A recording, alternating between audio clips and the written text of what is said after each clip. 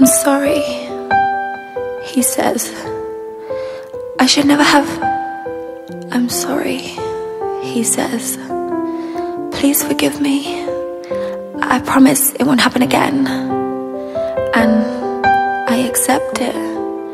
I take it and continue on, even though parts of me could never believe you, and parts of me just wanted to heal you, but it's clear that you just wanted parts of me to always feed you, so I guess we both end up deceiving.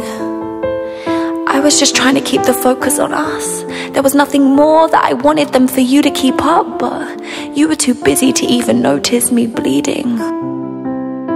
You wonder how I could leave, because a real woman doesn't leave her man when he's going through shit, and a real woman holds him down and cleans the house and puts her dreams on hold for the sake of his.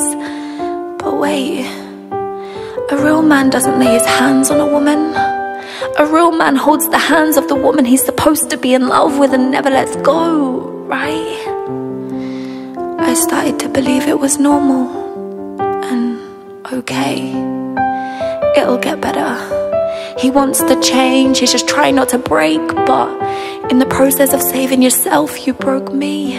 You stepped on my plate like I was your meal ticket to fame, and now I can never quite believe what a game you played. I don't know how I could fall for a charm that was never there to begin with.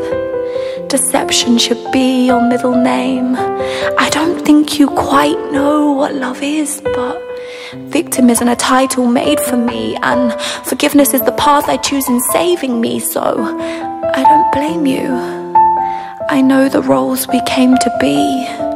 I just wanted to say that I'm thankful. Now the truth's exposed, and even though I had to go so low, I still managed to find my own way home.